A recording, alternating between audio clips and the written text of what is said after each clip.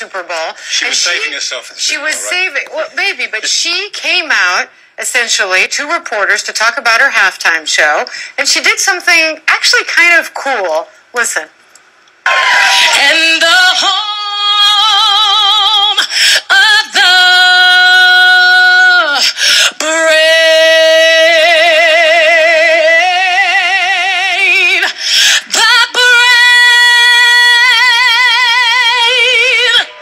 Okay, you can sing live, Beyonce. We get it.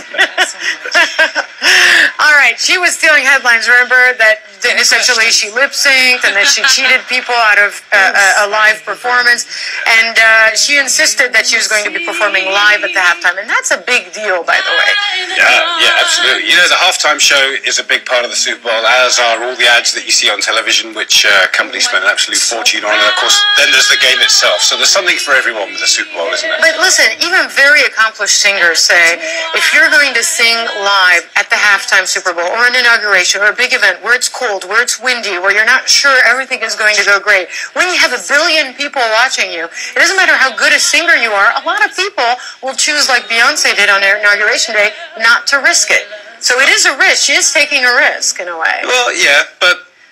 And she's now had to come out and admit it, which I don't think she was too proud about, but there you go. She came up with a quote that said she's an absolute professional and she practices until her feet bleed.